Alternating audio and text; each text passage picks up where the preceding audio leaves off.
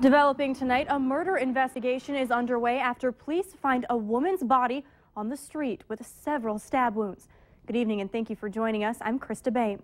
Police found a Redby, Minnesota woman stabbed multiple times lying on a street in Bemidji. 35-year-old Krista Fisherman was lying near the 2800 block of Ridgeway Avenue in Bemidji just after 7 last night.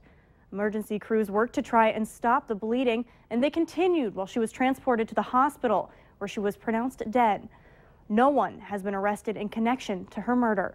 Police say Fisherman has a long criminal record that includes numerous arrests for theft and prostitution. And we'll be following this story, and we'll bring any updates on our Facebook page. Just search Valley News Live, like our page, and you'll stay informed throughout the entire day. An internet sting lands another man in jail tonight for trying to buy sex. Grand Forks police arrested the 9th man in connection to an online ad on Backpage.com. Grand Forks police say 25-year-old Jordan Ledoux responded to an ad to engage in sex. It's a follow-up to a sting operation that landed 8 men in jail Thursday. Ledoux faces human trafficking charges involving a minor and will appear in court on Tuesday. Police are continuing to follow up on leads after 30 to 40 people responded to the ad online. A traffic stop led to one of the biggest meth busts in North Dakota history, where police found 11 pounds of meth and more than $20,000. The Berthold police chief pulled over a car with no license plates along Highway 2 on Wednesday. He found 1 pound of meth and $20,000 in the car after he noticed drug-related behavior. Oscar Delgado of Phoenix, Rocky Mayfield of Goodyear, Arizona, and Tina Ganley of Williston were all arrested. After being interviewed by the Ward County Drug Task Force, a search warrant was issued for the Days Inn in Minot, where police found 10 more pounds of meth, marijuana, $900 in cash, and a handgun. All 3 are being charged with Class AA felonies for possession of a controlled substance with intent to deliver methamphetamine, a maximum sentence of life in prison. Hopefully you're staying inside nice and warm this Valentine's Day, because heading outside may not be the best idea for a date. Let's go to meteorologist Lisa Green now to see just how cold it is out there. Lisa?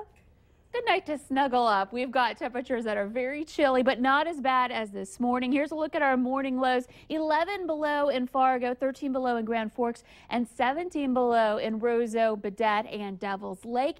And when you factor in that wind chills were down into the 30s, even 40 below earlier today. Here's a look at our current temperatures. We're at 4 below right now in Fargo and 7 below in Grand Forks. Believe it or not, temperatures have been slowly rising today, even though none of us, or most of us, I should say, made it to 0 today. So very cold out there once again tonight. And in addition to that, we've got snow on the way. It's starting to push into the James River Valley and the Devil's Lake Basin right now. And as we look through the evening hours tonight, first we'll notice those temperatures slowly rising through the overnight hours, and by tomorrow morning we'll start off the day above 0. But in addition to that, we've got some snow to contend with. So we'll be talking about that here in your hour-by-hour forecast coming up in just a few minutes.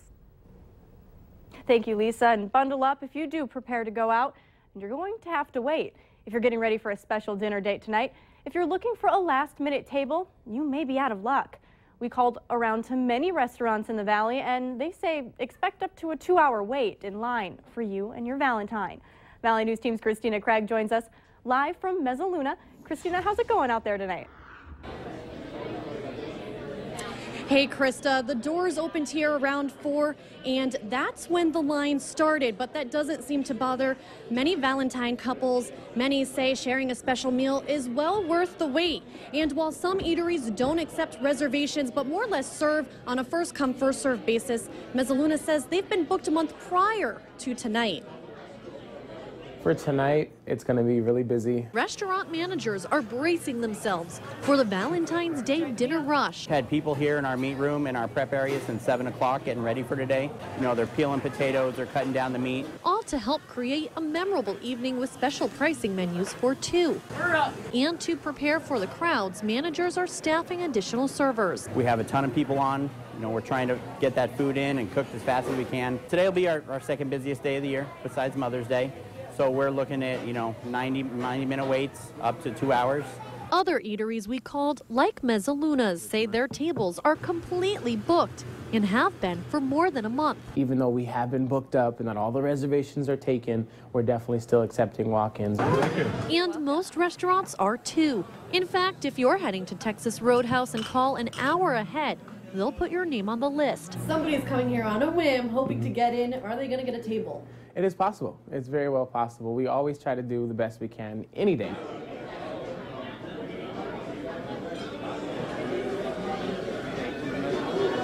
And right now, the wait time here for a table is about 15 minutes, and I've called around, and some other places have already exceeded that 90-minute wait time. And if you're looking to avoid the rush, it's best to call ahead. In Fargo, I'm Christina Craig. Krista, back to you. Thank you so much, Christina.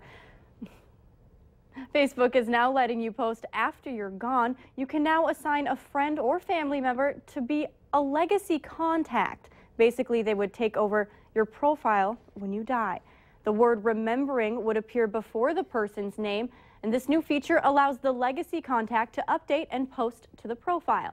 It's meant to allow others to share funeral arrangements.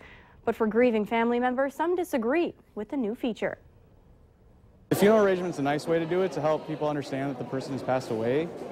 But my also reaction is people could abuse that pretty quickly by, using that and faking that the person is still alive by not, announcing right away that the person has passed away.